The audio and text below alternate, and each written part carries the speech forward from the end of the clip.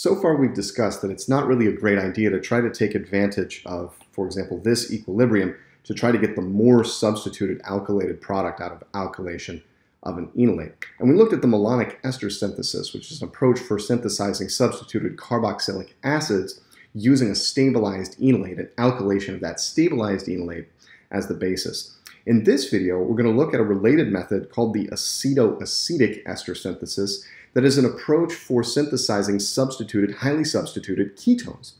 So we can make it look like we alkylated at the more substituted position. And in fact, we do this by taking advantage of the reactivity inherent in acetoacetic esters. So let's take a minute and compare the acetoacetic ester to the malonic ester that we've seen previously. The acetoacetic ester has an ester group, a CH2, and an acetyl group linked to that CH2. So the difference between this and a malonic ester is that the malonic ester had an alkoxy group here and had two ester groups, where the acetoacetic ester is what we call a beta keto ester. It has one ester group and a ketone group beta, alpha, beta, to the ester. So it's known as a beta keto ester. And just to drive this point home, so here's dimethyl malonate. Here's our sort of second methoxy group. In methyl acetoacetate, that methoxy group is a methyl. And so this is a ketone, not an ester. That doesn't actually have a huge impact on the outcome. As we'll see, the same basic chemistry is in play as in the malonic ester synthesis. But the final product we get out is significantly different in that the final product is going to be a ketone rather than a carboxylic acid, and it's going to leave the acetyl group actually completely untouched, and that's the beauty of it. Now, like malonic esters or malonate esters, acetoacetic esters are readily deprotonated with alkoxide or hydroxide base.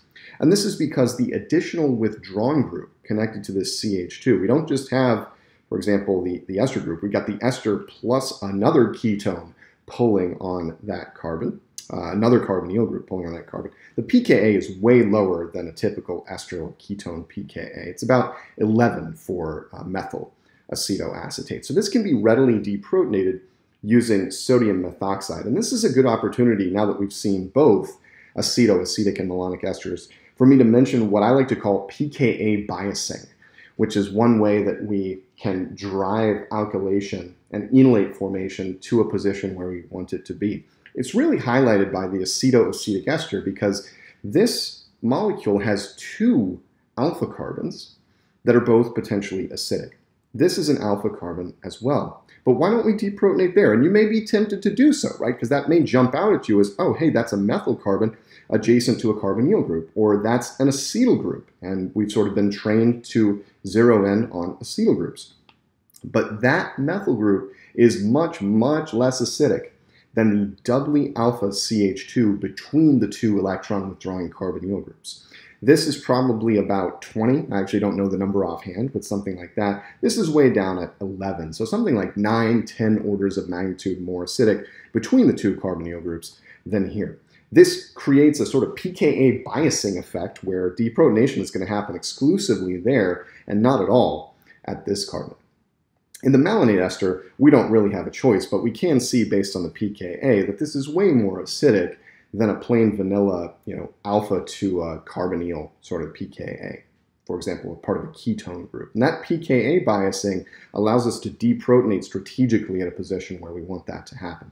Now, like we saw in the malonic ester synthesis, it's important to match the alkoxide to the alkoxy group of the ester. If we don't do that, transesterification is going to occur, and that's a nightmare. So if we're using a methoxy ester or a methyl ester, methyl acetoacetate, we need to use methoxide base. Ethyl acetoacetate, we need to use ethoxide base.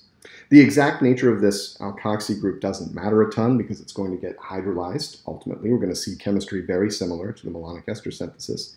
And the first stage of the synthesis is just like in the malonic ester synthesis, SN2 alkylation at the activated position between the two carbonyl groups. And so if we treat the enolate generated via treatment with methoxide with Rx, a primary, got to be primary or methyl alkyl halide, we get a new carbon-carbon bond here in what is now a substituted acetoacetic ester. And we can repeat this process if desired to install 2 alkyl groups at that sort of doubly alpha carbon. And notice through both of these reactions, the methyl group is never touched. This is only a singly alpha position, if you like. It's only got 1 electron withdrawing group pulling on. So cool. We're now at a substituted acetoacetic ester. And again, where this chemistry really shines is in what's about to happen next.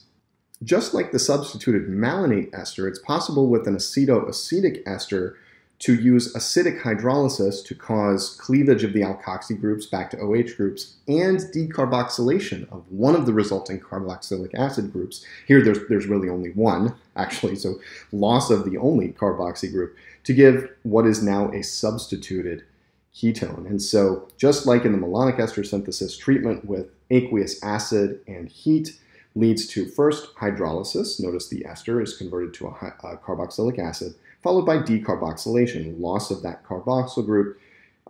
Essentially, that carboxyl group is replaced with an H. Notice in the product we have 2 H's at the alpha carbon, whereas in this intermediate we have only 1 H.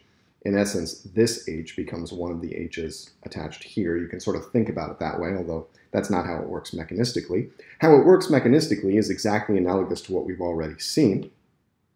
Cyclic electron flow through a kind of internal E2 elimination generates the enol as well as CO2 derived from the carboxy group. I do want to pause here and point something out about the decarboxylation that is pretty important.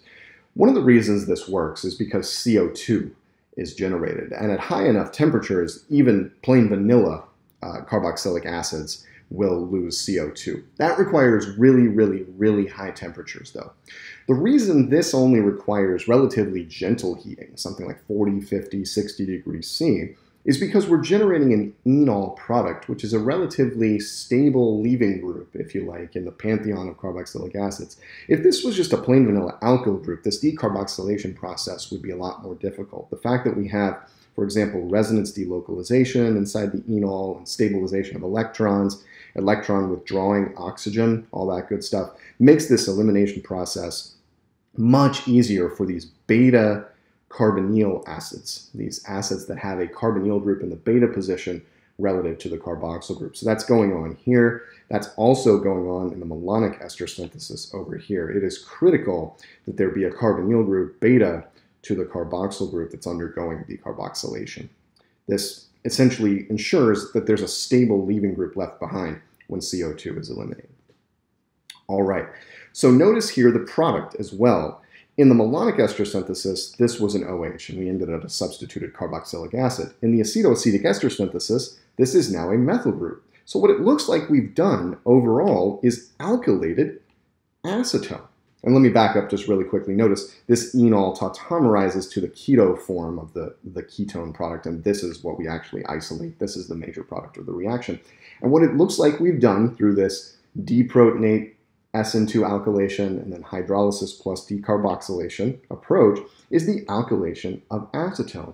And this is harder to do than it looks. You might think, well, we could just hit acetone with LDA and then hit with an alkyl halide and we're good to go. But that could lead to the installation of 2 alkyl groups. We could get 2 alkyl groups on this side. That reaction is actually a little bit difficult to control, difficult to handle. And this is a time-honored and highly effective approach, and we can use it to very easily install 2 different R groups at the alpha carbon. And so this enables highly substituted alpha alkylated methyl ketones to be generated through an approach that would be really hard to do with LDA or something like the sodium hydride thermodynamic enolate approach or something along those lines. So keep the acetoacetic ester synthesis in mind and note the analogy here between this approach and the malonic ester synthesis. Really the only difference is here we have a ketone where we had an ester group,